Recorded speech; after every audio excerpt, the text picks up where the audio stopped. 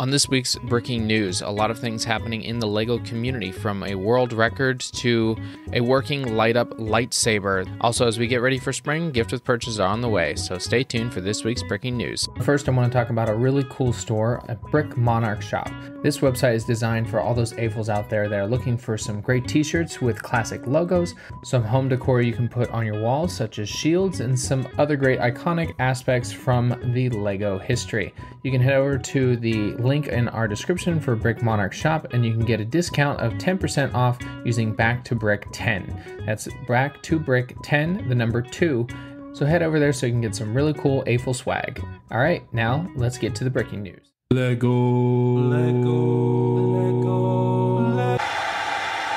Breaking news. Breaking news. Hey everybody, welcome back to Brick. I'm your host Garrett, and this is the podcast where we talk with fellow AFOLs about their LEGO designs, and we get down to the breaking news every week to talk about all things LEGO has been up to for the past week, and the LEGO community, which I will preface that has happened quite a lot in these podcasts, but I feel like this week is a special one because there's not much from LEGO, but definitely in the community itself. Make sure to subscribe to the podcast if you have not done that yet. I would love for you to stick around and listen to all our amazing, news and discussions with LEGO designers, which we haven't done in a while, but I definitely have a few people lined up, so stay tuned for some of those episodes. And those episodes usually come out on Mondays, so I will keep you updated if one is coming up, since these come out on Friday. So, a few things on admin. One, this is the last day that you can vote on the Bricklink Designer Program builds. I have the 2 builds in there, the Fungus Collection and the Oscillating Desk Fan. It always takes me a second to remember how to say all of that. If you could leave it a comment as well as a nice big smile or heart, that would be appreciative. So then maybe it can be considered for one of the 5 sets that will be made into a LEGO set, which would be so cool. Another thing that is big on our agenda for admin is the Patreon. I told you about it last week that I'm going to finally set up a Patreon account to give you more options on how to listen to the podcast. Now, you might be thinking, well, why doesn't he need a Patreon, blah, blah, blah. And it's really because I want to make the community even more connected and give you some perks along the way. So the different tiers, we're going to start with the LEGO Red Stud, which is $3 per month. You'll get a call out on the podcast episode. Your name will be in the show notes, and you'll get early access, so they'll be posted before they're put on Spotify or anything else. And also, there are no ads. This is great. I know a lot of people don't like the ads, so that's a nice little perk. There's going to be the Trans Blue stud, which is a free back-to-brick patch, which I have a couple pictures of, and you'll also be called to help out with the podcast. I will describe that a little bit later once, whoever gets to that level and helps with the podcast. LEGO Silver Stud, you'll get a live stream build once a month with me, and you'll get access to the LEGO set raffles. Now, we are going to definitely figure out how to do that, but once a month, or we'll try to figure out what we want to raffle off. The Chrome Gold stud is a personalized shout out on Instagram, which I have over 50,000 votes, and a personalized one-on-one video where we could talk LEGO, and if you're working on a LEGO build, I could either give you tips or kind of help in the building process. And then the last one is the One Ring for $100, and this is a personalized build by me along with all the other perks. I will build you a LEGO design and then just be undying fealty to you have just made my day to help with this. And this will be a huge impact to the podcast, and I hope to build my LEGO Stud community through there and post some really exclusive, cool content. I'm going to do a lot of video stuff there, as well as just giving you guys exactly what you want and need on or from me on the podcast. So please go over to the link in the description and sign up for the podcast Patreon, and I will be eternally grateful. So that's all the admin we have. We will be doing a LEGO set review at the end of the Breaking News. This week's is going to be, because it's becoming April, 31133, the White Rabbit. So stick around after the Breaking News to have a listen to that. All right, let's get into the Breaking News. AI has been the talk of the town, as we've seen a lot with ChatGPT and a bunch of other ones that, are just kind of taking over the internet, and not only the internet, but industry as well. As I talk about it a lot in my job, it seems that everyone wants to get to know how to use it. And there was a man on YouTube, Green Skull AI, that talks about how Lego and the AI systems are interacting, and you can even create some really cool photos with it. So in the systems that he's used for AI, he's like said, I want sad Batman in the cave, and it'll do a Batman minifigure inside a cave. There'll be round duck, which I thought was strange, but I guess it's a meme where it's just a spherical ball with a duck face on it, and a bunch of other really cool ones. They do not only just the minifigures with these cool interactions, but also integrating them in the real world and building really big sets. Once you kind of say, I don't know if it's just making things look like Lego, and the minifigures, they're adapting it, of course, but this is pretty cool. And it seems AI is just going to keep doing some amazing things, and I wonder what they'll come up with next. There's been a lot of Lego resale shops popping up all over the place, and there's this really cool one that has a little special detail that not every Lego brick resale store has. And this is a shop called Brick It Again, and this store brings together a lot of Lego sets that have been donated, and they're washed, cleaned, and resold. But what's really cool about it is it's designed to work in tandem with the recovery-based mental health program.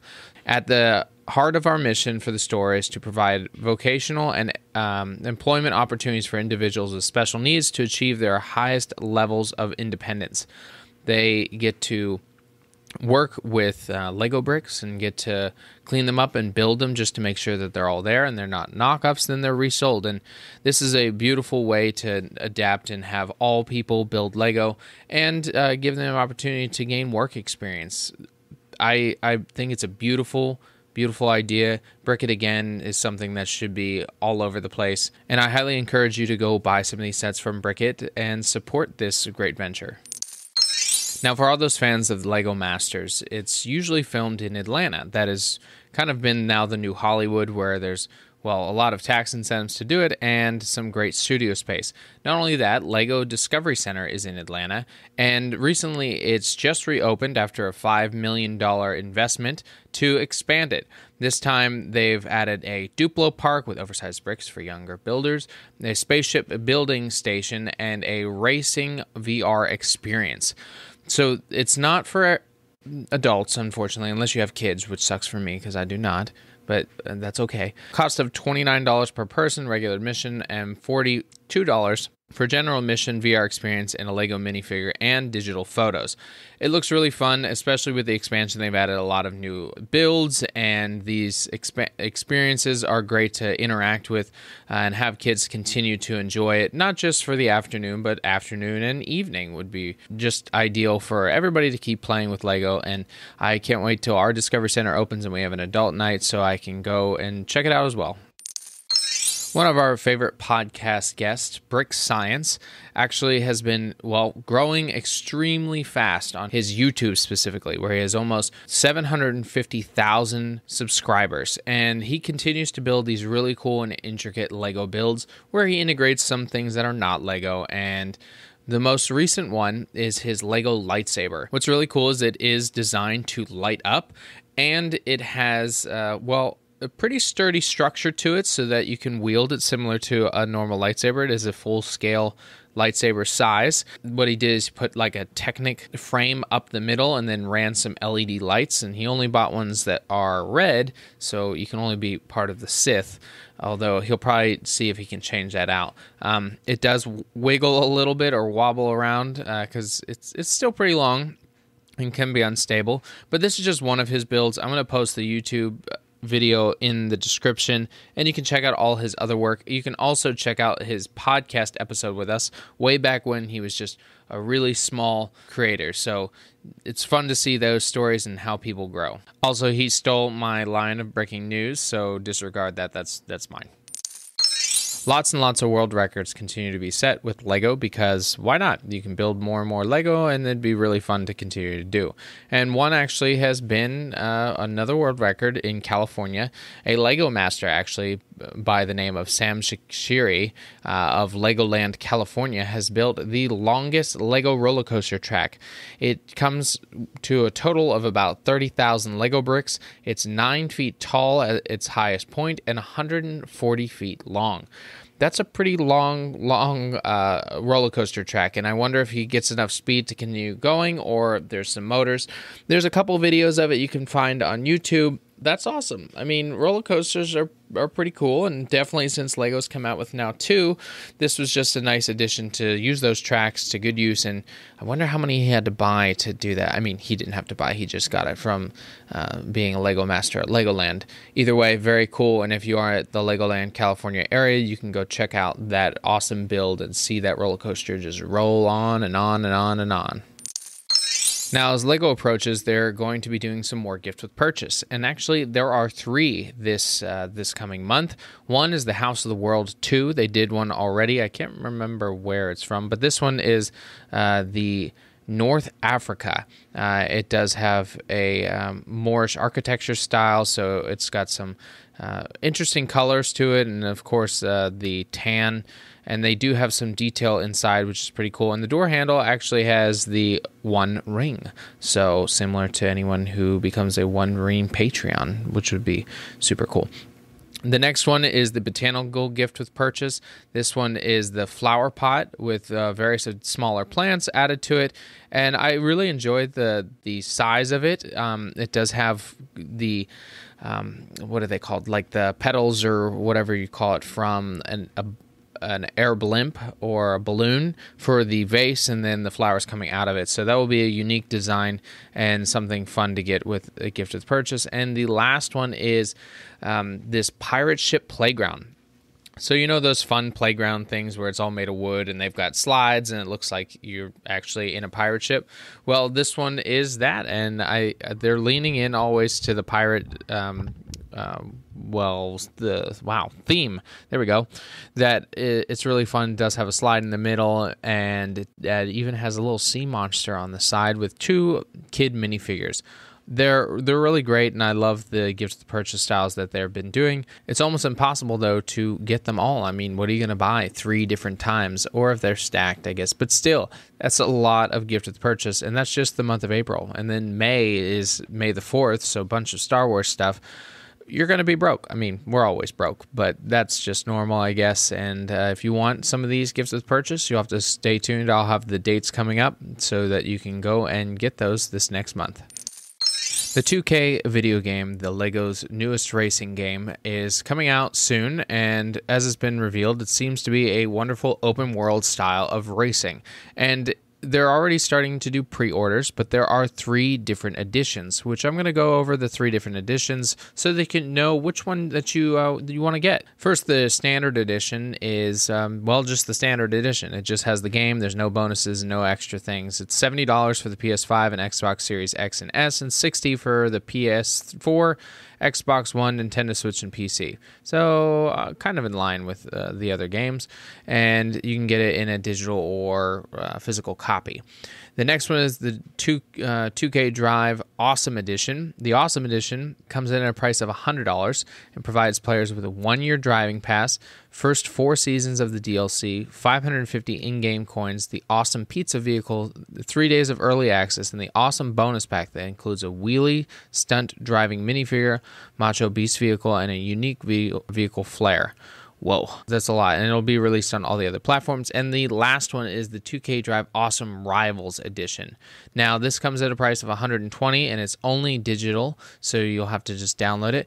But let me list it all through. So I'm going to combine the packs here as well. So it comes with the base game, the Aqua Dirt Race Pack, 3-day early pass, your 1-year drive pass, Awesome Bonus Pack, and the Awesome Rival Pack includes the Royal People, Rover Streetcar, Royal Outliner, the Royal Sailor, Reckless Scorpion Stunt Driving Minifigure, Lamborghini Royale, and the Vehicle Flare plus 550 points.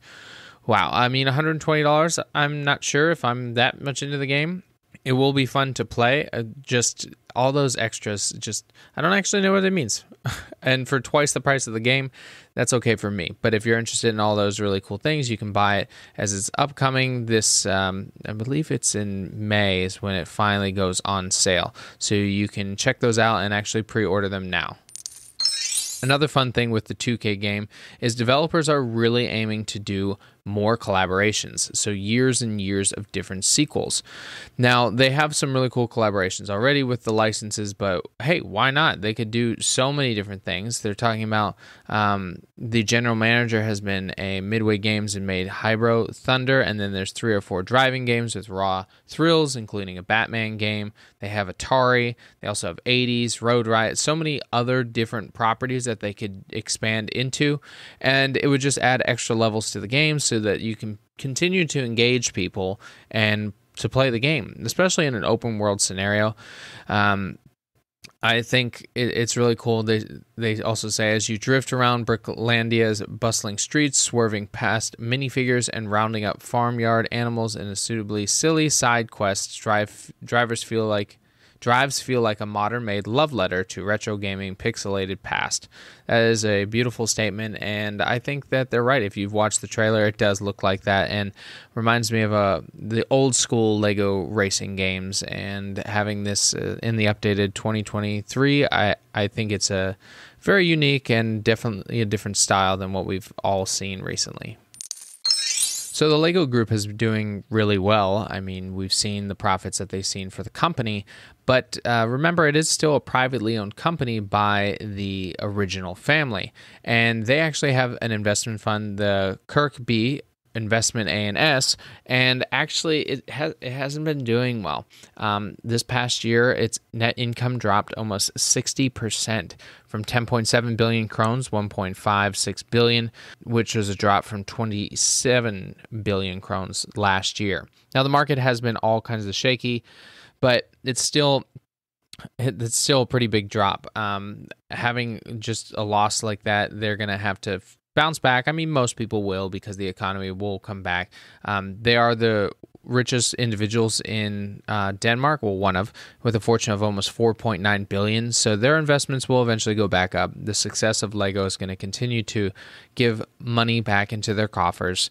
So I don't feel that bad, but it does suck. 60% is a major drop, and maybe they need to find somebody else to invest their money, like my wife, who runs a financial income Instagram and can help them get back on their feet.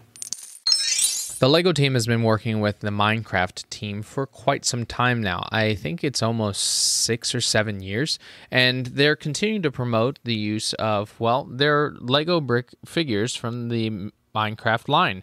And they came out with this really cute video talking about the Lego Minecraft Build Film Adventures, and it compilates all the different designs people have done for stop motion and other things to promote their sets.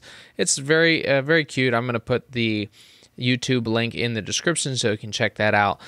And if you're a Minecraft fan, the Lego sets are really cool, and definitely go along with the lines of, well, Minecraft is brick form, so you can even do a DLCs to make your Minecraft game look like Lego. Why not just go get some Lego? Some other video games Lego has been coming out with is the Lego Brawls, which is kind of the design of Super Smash Brothers. This one hasn't been doing well as far as I'm told, but they're expanding, so maybe that'll be helpful. And they're coming out with a couple other different themes, and one specifically is a castle-themed level, so you can play as your favorite minifigure characters and build them as well, and have this update kind of create this scene of the castle. I don't know if that'll encourage more people to do it. I think Smash Brothers is still the number one for this kind of style, but if you're interested, you can go and get that and update it and enjoy. Being it's spring, PlayStation is now doing its spring sale on its online store, or I think it's PS Online. And right now they actually have both the standard and deluxe versions of the Skywalker Saga marked down 60%. That's a nice markdown because, well, a lot of people probably didn't buy the game at full price. I unfortunately did, but that's okay. I love the game, and I've been playing on the Switch. But PlayStation, it's now down from $50 to $20, and from $60 now to $24. So if you haven't played or bought the game yet and want it on a discount, this is a good time to go and buy and play it and enjoy one of the best games of the year.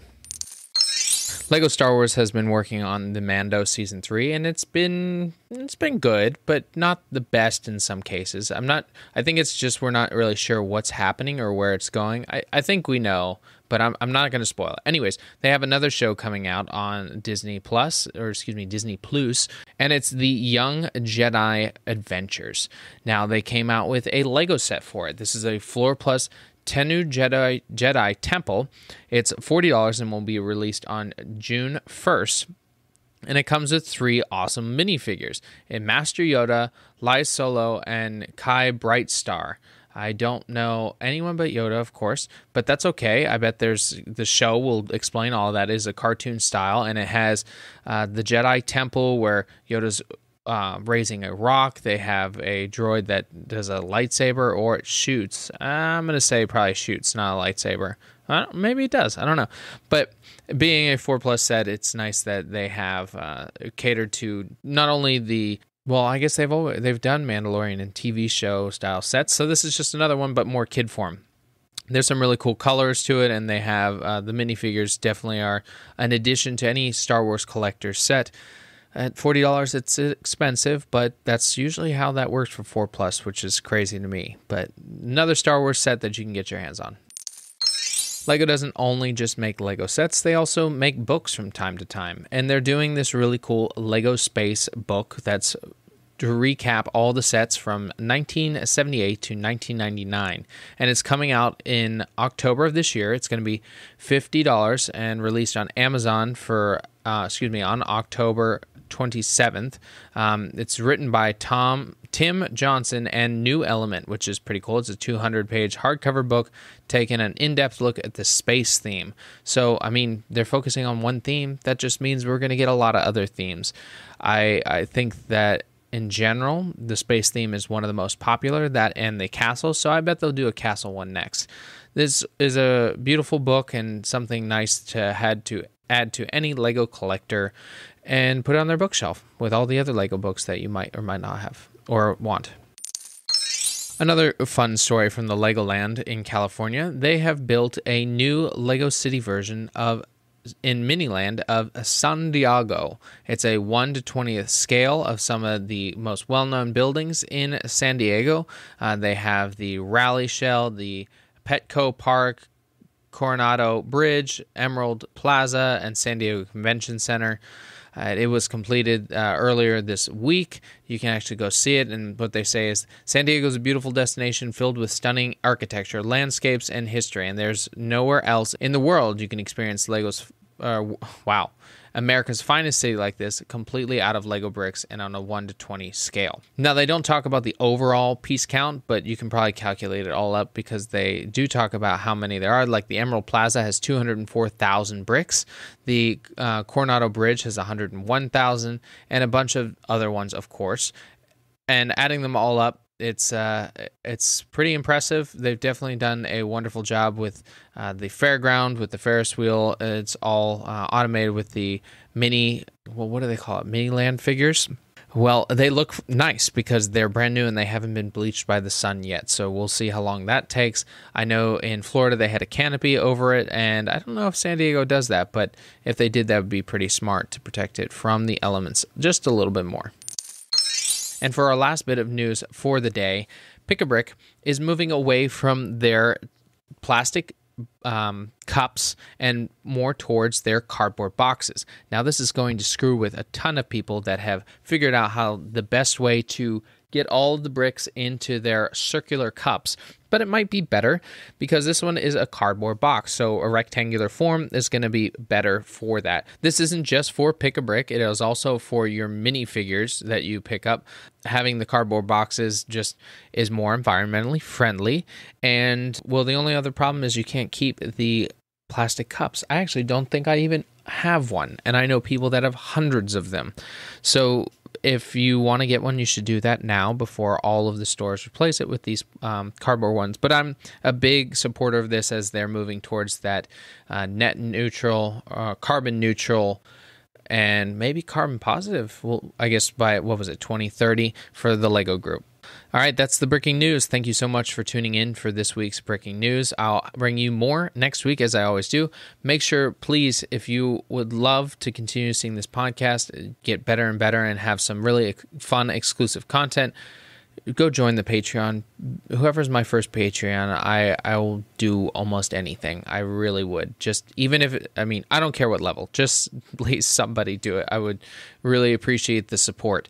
And again, make sure to subscribe to the podcast. And now, don't leave. We're going to run into our Lego set review. This one is set 31133 White Rabbit.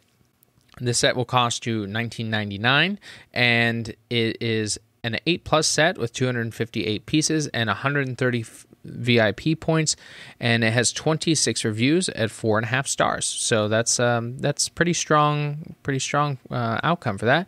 And it is back ordered for 60 days, so it won't be here in time for Easter, and that sucks. But if you are near a store, they might have it. The Easter Bunny is really cute. It is a white bunny, as the name states. It does come with a sunflower and a carrot. So bunnies like to eat all kinds of little things. The face itself looks really nice. They use these the cool angled bar stud hole. I can't remember exactly, but it turns the eyes a little bit to an angle, so it looks more three-dimensional because, well, it's a rabbit, and instead of having it flat against the face or sticking all the way out normally, this is very normal for a Lego rabbit. The paws are really cute. They are shells that are that were used in a lot of other sea sets, so it does look like little paws. And having such a fun, unique design for the Easter season is great. I always loved when they did the brick heads, and they've done some of the Easter painting, and having the rabbit, I think, is a great addition to that. The ears are movable, so you can have it super happy or super sad. And there's also, since it is a 3-in-1 set, it's a second 3-in-1 set. I forgot about that. You can make a cockatoo out of it and have the really cool little plumage on the top, or you can make a land seal, which is just a seal. We call our dog, our corgi, a land seal when you put her ears back. They're all really cute, and for only $20, I think that's a great Creator 3-in-1 set, and especially good for the Easter holiday. So that gets a big stamp of approval from me. And that's it. That's our podcast for this week. Thank you so much for tuning in, and for all those still listening, if you join the Patreon now, the podcast will already be up, so you can enjoy that and just have a wonderful day. So I'll leave you, as I always do. Get creative, get out there, and go build something.